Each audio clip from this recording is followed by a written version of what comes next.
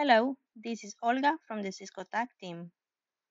In this video, we demonstrate how to access the web user interface on Catalyst 9000 switches.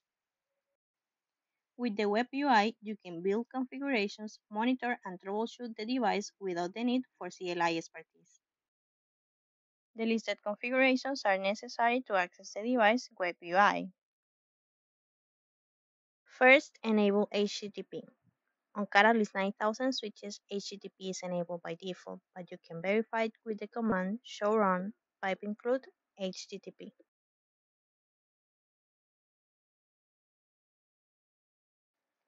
Second, configure an IP address to access the device with the management interface or switch virtual interface SVI.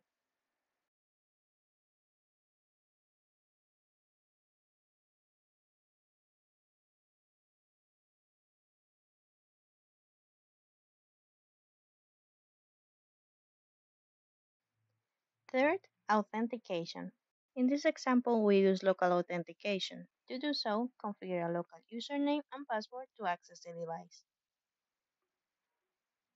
Have an account that privilege 15 gives you access to monitor and configure, and privilege 1 to 14 or omit the privilege option allows access to monitor only.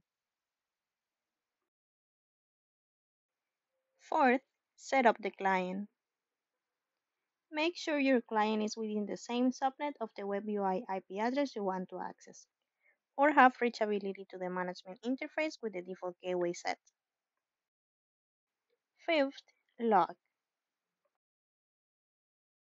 Access your internet browser and type the IP address you have configured for the WebUI.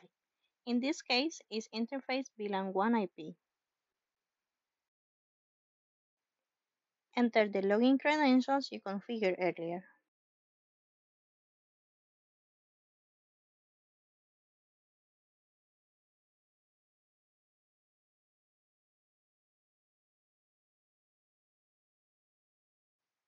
Now you have access to the WebUI.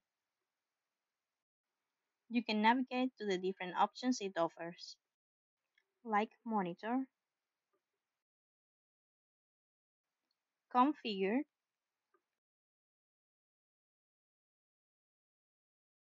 and troubleshoot your device.